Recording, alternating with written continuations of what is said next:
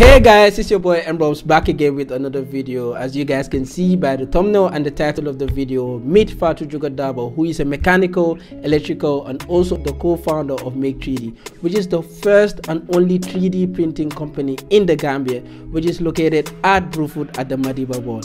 Make3D deals with general manufacturing of 3D printed keychains, 3D printed pens, prosthetic legs, 3D printed building, and her target market is education, health and general manufacturing. And today she's going to share with us her story about her success, achievements and challenges. So without further ado, let's get into this video. Hello everyone, I am Fatou Juka Darboe. I am the director and co-founder of Make3D Company Limited, the first and only 3D printing company in the Gambia. Okay, this is a question that comes so often, so I guess it's the same story over and over again. So basically, I went to school for mechanical engineering and I have always been interested in machines. And with 3D printing, I just wanted to explore to see what I can do for myself. First, it was about providing solutions for myself, and later I found out that I could provide so many other solutions for others. And this is why I ventured into 3D printing technology together with my partner Sylvester Tikach, and we started the company. Okay, the Gambia is a country that has a lot of potential, and 3D printing technology is one that is growing globally. And I thought the Gambia should not be left behind in this amazing technology and industry.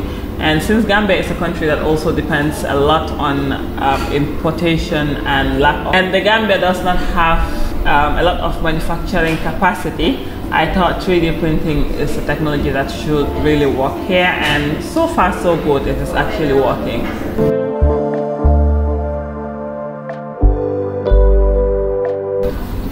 You tell me, is it lucrative? I mean, every business has its ups and downs, but once you understand your market and your target and what you're doing, you're able to sell your products.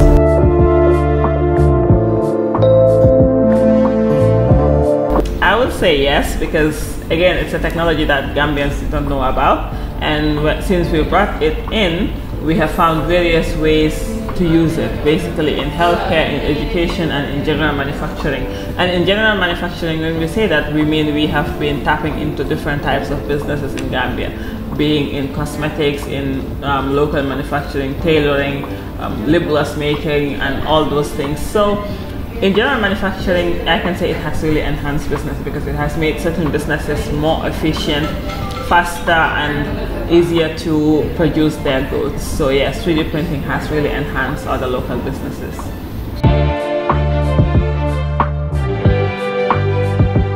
In the Gambia, I would say contextualizing to fit local needs, because as much as you need something that has to do with 3D printing, you cannot just print any random things. You have to look for ideas that actually work for you, things that you need that 3D printing can actually do. So basically, one of the main benefits is being able to contextualize things based on the needs of Gambians, and also being able to manufacture and shorten the logistic chains.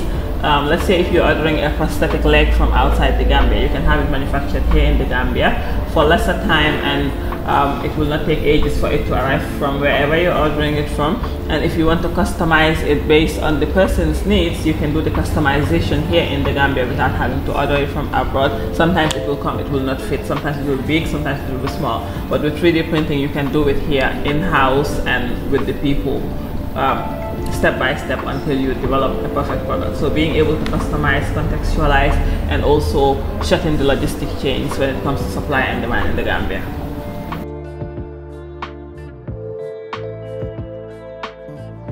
Like any other business, you will have challenges. 3D printing is not unique to that. And some of the challenges that we have faced from the beginning have been having the right workforce. But thankfully, we have an amazing group of young people that, even though before Make3D, they did not have any experience in 3D printing, they had backgrounds in other fields that are relevant to 3D printing technology, and they were able to learn on the job and be able to provide their services together with us. So having the right workforce was a challenge which we were able to mitigate. Another challenge is electricity. Obviously 3D printing definitely needs electricity and sustainable electricity to be able to work, continuous electricity basically. Constant electricity, that's the word that I wanted to use. You need constant electricity to 3D print and use these machines. And in Gambia we know how the electricity supply can be sometimes with NAWEC and yeah, we know how 3D print, the supply of electricity can be in the Gambia, but also there's something that you can easily solve with our popular mobile solar 3D printing station, which we happily call Powershot now. So we can develop these and use them. So with every challenge you have to look for a solution, and that's what we are here for. One sec guys, if you appreciate videos like this, please kindly subscribe to the channel, like the video, turn on the post notification bell so that you get notified whenever I drop a new video. Let's get back to the video.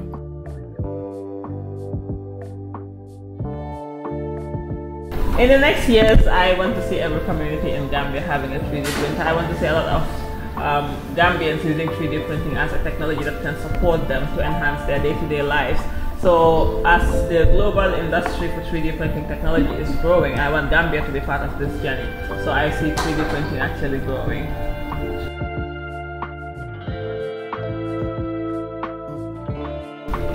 Yeah, I have worked with various organizations, and some of our partners include ITC through the Youth Empowerment Project, UNDP Accelerator Labs, MRC Unit The Gambia at London School of Hygiene and Tropical Medicine. These were our first partners, and we are working with different other organizations, but these are our main partners so far. These are the partners that we are constantly working with to find ways of improving lives using 3D printing technology.